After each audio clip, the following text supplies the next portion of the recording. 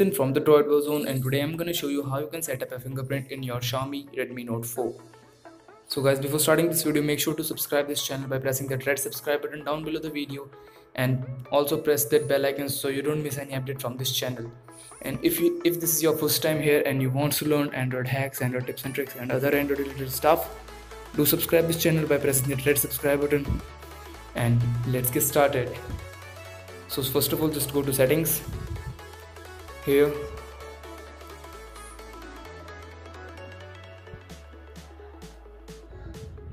just go to lock screen and password, then here go to add fingerprint.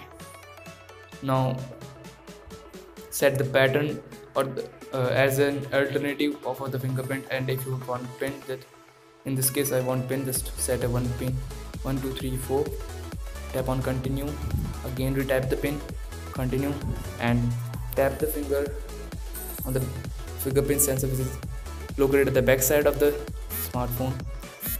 Just tap again and again on the back side of the fingerprint sensor, tap until this complete, and it's done. So in this way you can add a fingerprint in your Xiaomi Redmi Note 4.